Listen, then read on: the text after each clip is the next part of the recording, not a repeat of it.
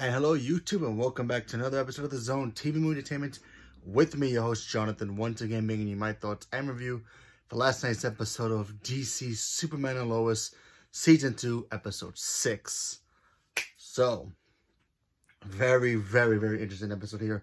A lot of information dropped about like where this Bizarro Superman comes from, why is he exactly on Superman's Earth, and what exactly is his intentions. So if you have not seen this episode, full spoilers, so let's begin. So in this episode, not only did we get to see Superman try to, I guess, maybe understand his enemy a little bit better, because he doesn't know where the Superman has come from. We do get a little, I guess, a flashback at the beginning of where the Superman Bizarro shows up, where he is in his own planet. The sky is pure red, and he needs like an inhaler to breathe in kryptonite. That's always been his motto.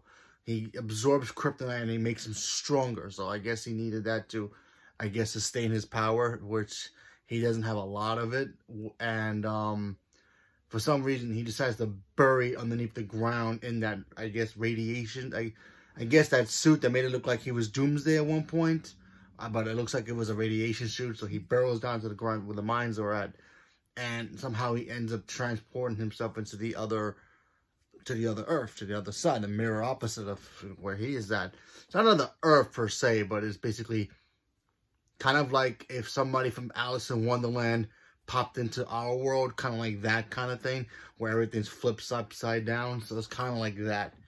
While that's going on, like I said, Superman finally gets to understand where he's coming from. The military, that new general guy, he's kind of at Superman's throat trying to figure out, yeah, we need to communicate better. He thinks Superman should be working for him. Superman thinks that they should work together in harmony, not against each other, kind of. And even his, the general superiors are like telling him, hey, don't be messing this up with Superman. We need to figure out a way to do this now. Because they already lost 2 of their soldiers, which was those 2 super people that he had. 2 of them died because of this Bizarro character.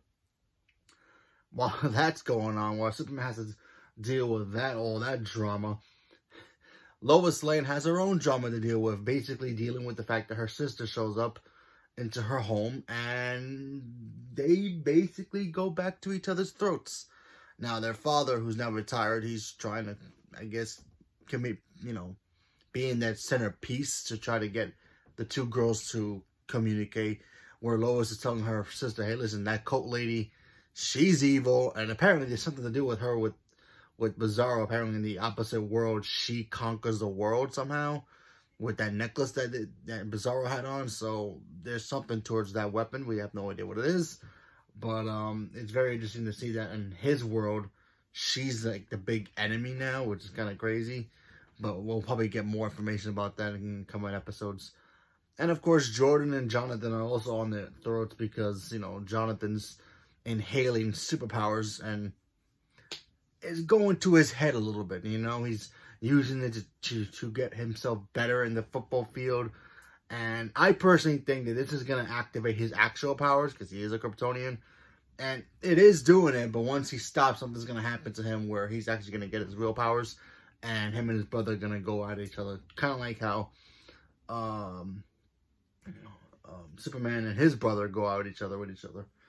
And speaking of brothers, at the end of this episode, which is even more crazier than seeing Bizarro Superman, was the fact that the government has finally betrayed Superman, where they take him down. They turn off the lights and basically make one of the military rooms that he's in kind of like radiate the same materials as the Red Sun, because and the Red Sun takes away his abilities. He's just a normal man. And they take him down. They basically arrest him for treason because they found out that, yeah, I have this guy. They've been looking for Bizarro. He has him in his fortress, and he didn't, quote unquote, tell the government that he has an alien kind of like him in his custody, which is like, okay, but I guess to the government people, that's, I guess, treason to America. So go figure. So they locked up Superman, and it looks like next week's episode, he's going to have to break out with his own brothers, so Morgan Edge. So we'll see what happens with there. But very interesting episode. More information has been dropped about it, about what exactly, why Bizarro is there in the first place. What is up with that lady who's apparently, and who's going to become an enemy of Superman later down the road, and is also an enemy of Lois Lane. So there's that. We don't know what's going on with there. Why is Superman being locked up now? We just don't know.